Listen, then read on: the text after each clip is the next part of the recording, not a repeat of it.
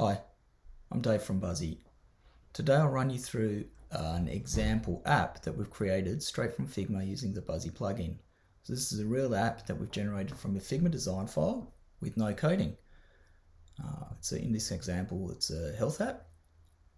So it's got workouts, meditations, meal plans and so on. So you can go look at meditations.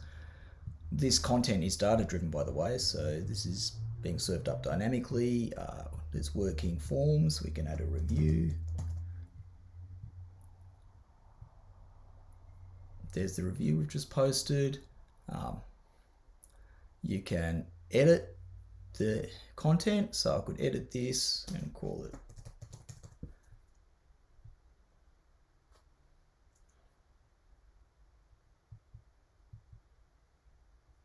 there it is, it's been edited.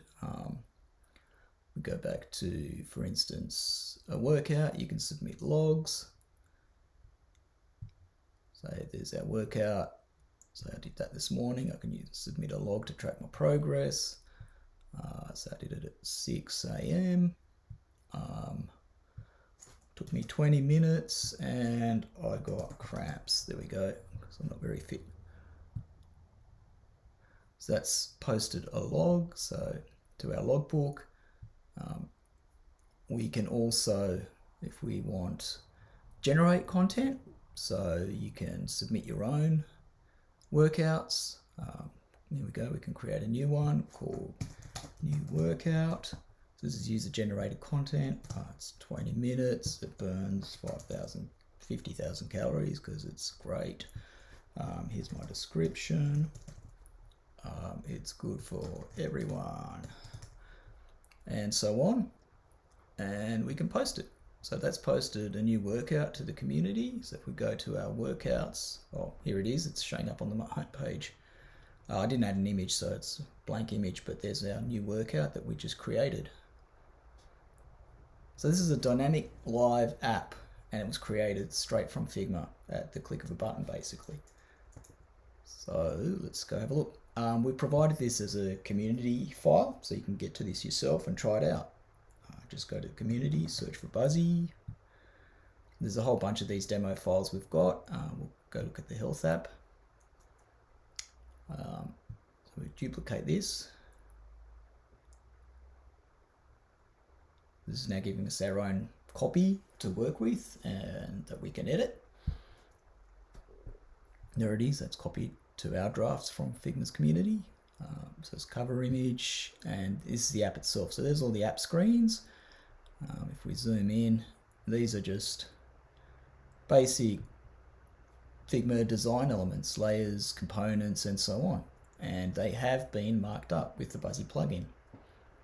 So we can actually turn this into a live app without actually having to do anything because it's already marked up. But it's a great way to explore how the Buzzy plugin works and try it out for yourself, basically. So the first time you open the plugin, you'll have to connect to Buzzy. So what this does is it opens a Figma screen. It's opened off screen here. There we go, this is it. And this is a screen from Figma asking whether you want to give Buzzy access to your file. So we'll click allow, and this will connect Figma to Buzzy and vice versa. So once that's done, slow connection today, there we go. There we go, we are now connected to Buzzy. So we can jump back to Figma. This screen's done, we don't need that. Okay, so there's our connected version of the plugin. You'll notice it shows what's been selected. So I've got splash screen selected, and you'll notice it's already been defined and marked up.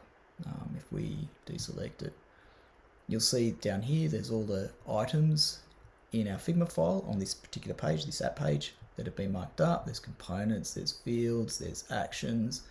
This has all been marked up simply by selecting things and defining their roles and behaviors with the plugin. That's already been done in this file, so have an explore, see how it's been done, but it's ready to go. So we can just jump to the Publish tab. You'll notice it tells us what page we're on. We can give our app a name, so it defaults to the page name from over here. We'll just rename this to My Healthy People app. all we have to do now is convert. Now the first time you do this on this file, it'll ask you for the Figma file key, and that's just the share action over here. So while it's thinking about things, there it is.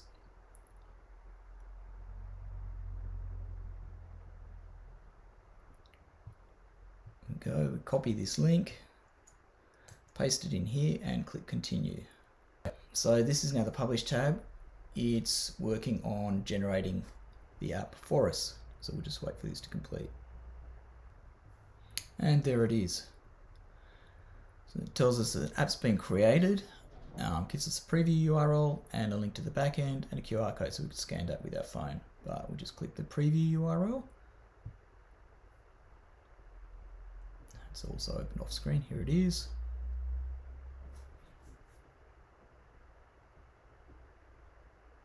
There it is. Click in. And there's the app.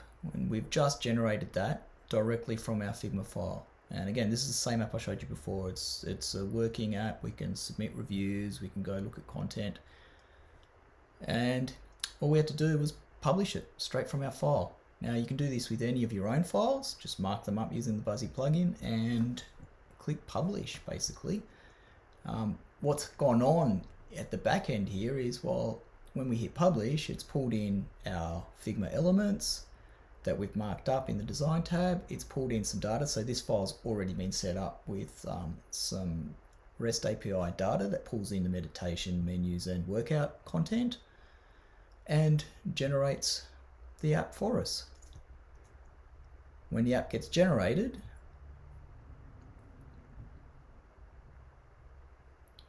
so there's our app, and this here is the back end that's generated. So there's all our data. There's our workouts, there's our meditations, and so on. That's all been generated on the fly when we hit publish. And here's our app.